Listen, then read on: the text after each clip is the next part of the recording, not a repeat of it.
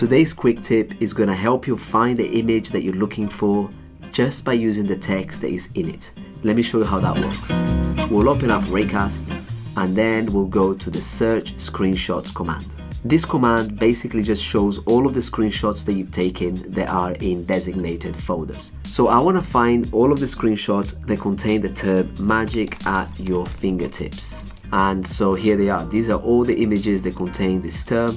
And if I quickly preview one, you can see how it says magic at your fingertips in the screenshot.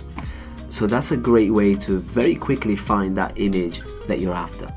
Now this also works in the Clipboard History command. So to show how that works, let's open up Arc and I'm going to take a screenshot of this little extension card here and I'll make sure that it's saving to the clipboard. Then we'll capture that image and we can open up the Clipboard History command. And now we see that the last entry in our Clipboard History is this image that we just took. And if I just search for ChatGPT, you can see how that image is still there.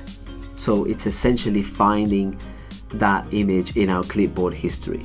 Now another thing that we can do that's quite cool, and this works both in the Clipboard History and in the Search Screenshots command, is that we can press Command K to open up the action panel and then you can search for copy and you can actually copy the text from the image. So if we do that, copy text from image, and then you see now there is a new entry in the Clipboard History and that is basically all of the text that existed in that image.